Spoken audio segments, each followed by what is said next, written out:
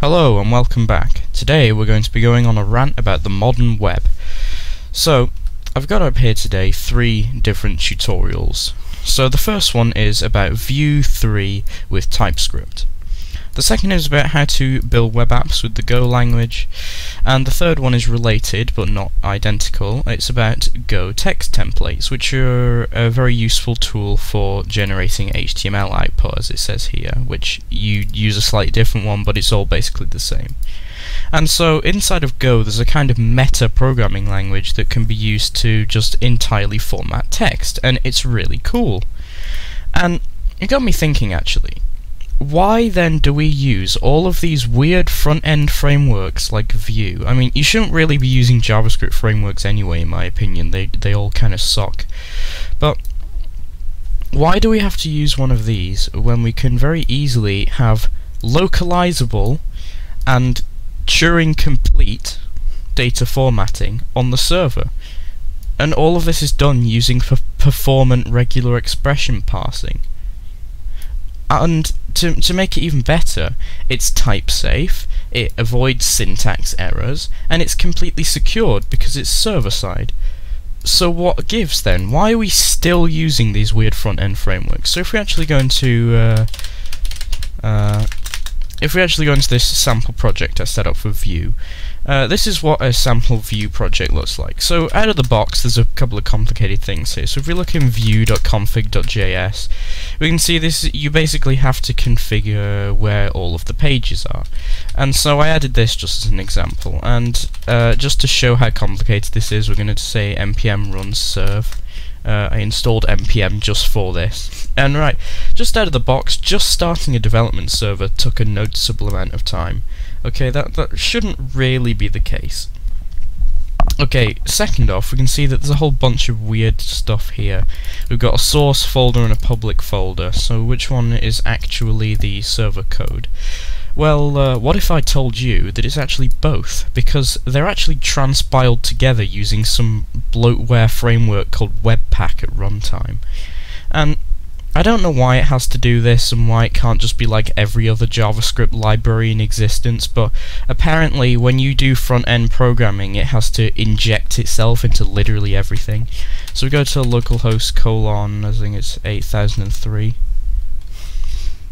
No, it's just 8080. Then you can see we get my first Vue app, and I made this a little while ago, I think, so that we could test out Vue components. But if we go into the inspect elements panel here, we have 3 different JavaScript files all being loaded. And if we actually look at the JavaScript files in question under JS, what is this? This is 956 lines long, and at least 100 of them are comments.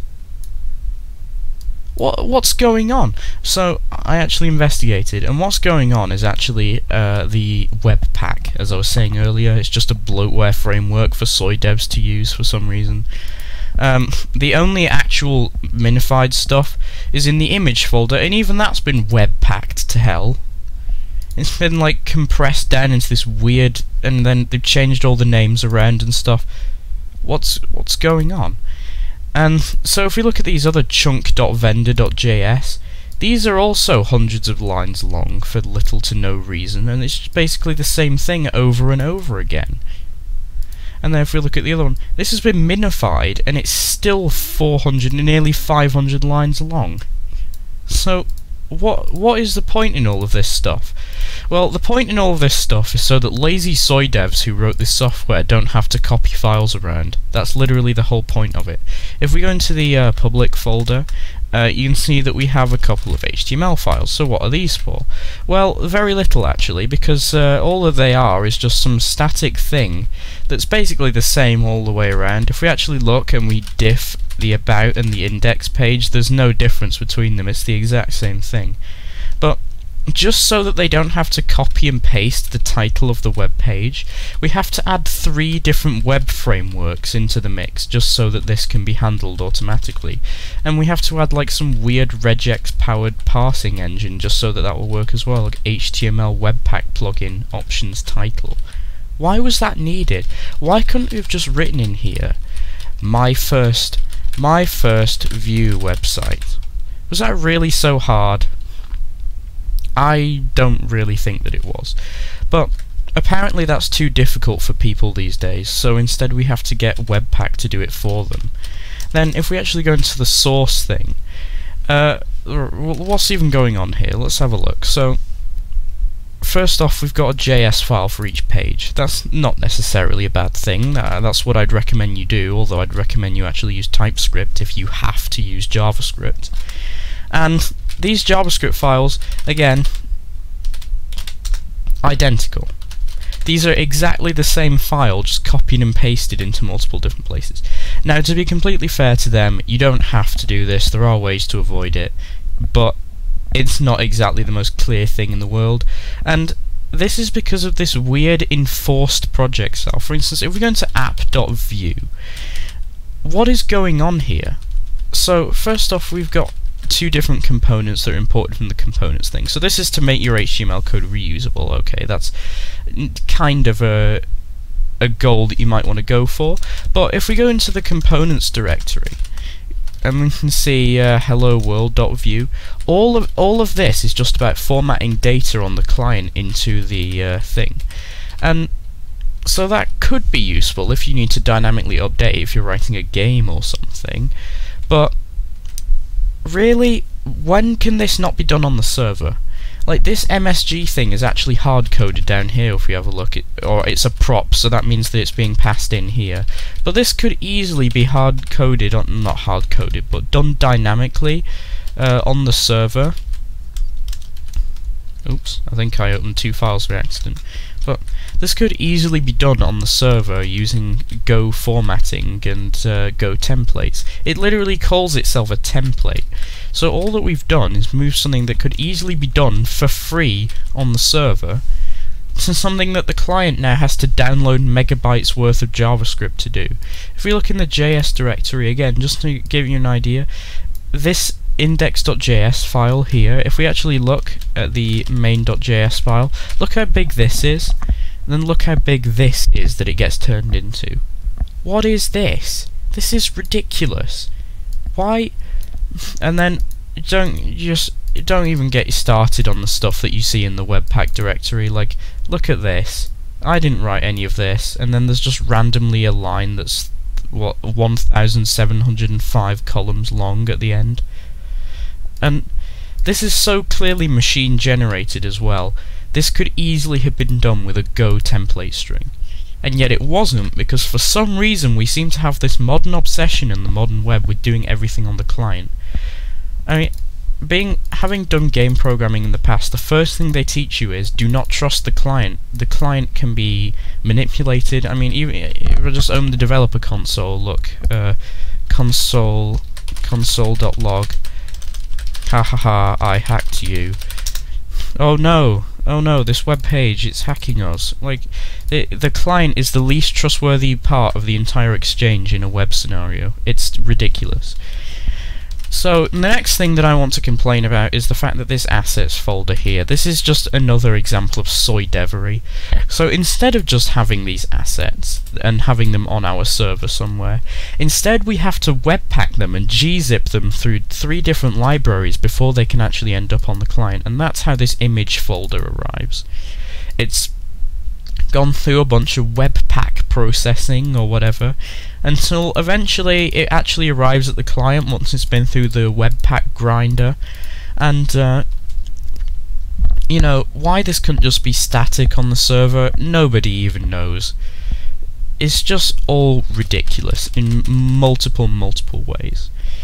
So this is just yet another example of the modern web just sucking. And if we look at this tutorial here, a bunch of it's talking about how, you know, TypeScript helps you, find development errors at compile time and richer editor support, easier to read and understand code. Now, I don't know about you, but if we look at this here, app.vue, this to me doesn't seem like the clearest thing in the world. Like, why are we export defaulting here, and what's it being exported to? Where's this going? Well, probably because the entire build process is really kind of abstracted and really complicated as well, to the point where if we actually look in the package.json, it has to have an entire different program just to build the actual program. Just why? We have to have Vue CLI service so that we can serve or build the application. You don't even get to see the Webpack config because it's hidden away in some node modules folder underneath 5 megabytes of JavaScript. This kind of reminds me of that old meme where people said that eventually there'll be the GNU core utils, but instead it'll be the GNU soy utils written in TypeScript, transpiled to ES6, run through a virtual machine running an Emacs ESLint or something. You know, and on the CatV website there's a perfect example of this, where they say that grub3 will be written in JavaScript and run through a Java virtual machine on like the Linux kernel, run through KDBus or whatever. This is exactly what's going on here, because some guy couldn't be bothered to actually learn how to do just compilation properly. Instead we have to do some Vue CLI garbage and then have it automatically do a bunch of stuff for us. And I got this because I was actually interested. I wanted to see what Vue was and why people use it, like I did with React. And so I downloaded it, I learnt how you use it, I even learnt some of the advanced stuff like computed properties and whatever. And all I ended up concluding is, okay, this is just garbage written by soy devs. There's very little to no point in using this at all. If you must use it, however, here is a good example of where you must use it. So if we see here, and I'm just going to run up a PHP development server. If we go to localhost 8080, we can see this is actually being controlled with Vue. And if we look in the developer console, you can see index.js is nice and simple. Interesting. So we actually have managed to use this and keep it simple. Why is this? Well, this is because we're using a supposed unstable development version of Vue, where you just, if you ignore all of this dark reader stuff, in fact if I disable it we get a nice simple thing, but all it's doing is just loading in Vue through a script tag. That's the way it should be, rather than loading it through 4 different abstraction layers with Webpack, so that we can get some megabyte soy garbage in our developer console. And then we load index.js. This is simple. You can do whatever you want with it. I could even have written this in TypeScript and then transpiled it on the fly. And I could have done all of this without ever having to touch any code that I haven't written. And at the end of all of this, we get a nice light website that, regardless of using Vue, is still incredibly fast to load. If I reload this with cache disabled, that's still loaded incredibly quickly, even though it's downloading the entirety of Vue.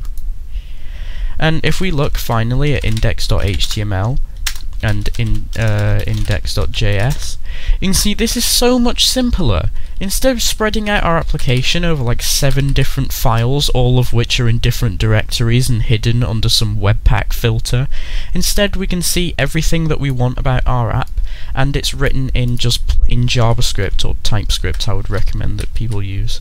And then HTML as well. Instead of hiding our template in some random directory somewhere, instead it's right here where the UI is.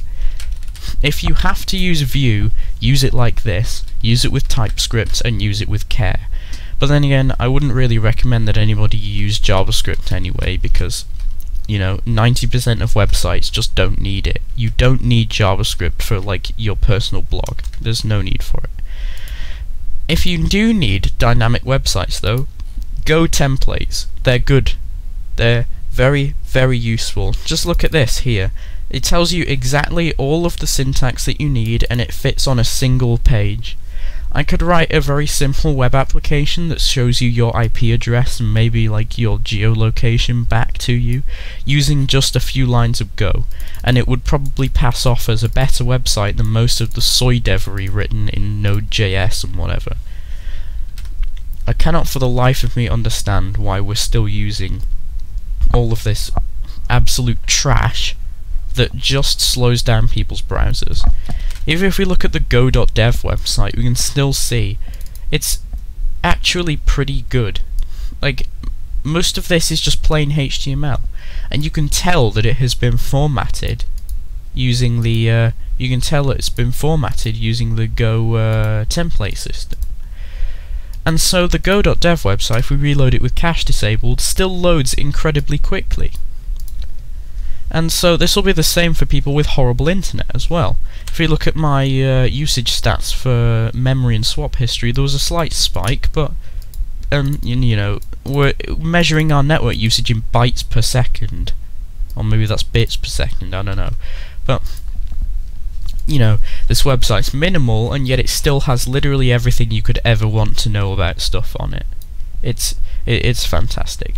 So I guess the moral of the story here isn't necessarily don't use Vue, it's don't be afraid to question the fact that websites and the technology behind them sometimes are just bad. Just because some CLI, like the Vue CLI, which just sucks as it is, why does it take, like, why does it take this long to print out a help screen? But just because some CLI seems to think that it's the best way of doing things does not necessarily mean that it actually is. Set up your own projects, do things your way, don't listen to soy devs. End of story.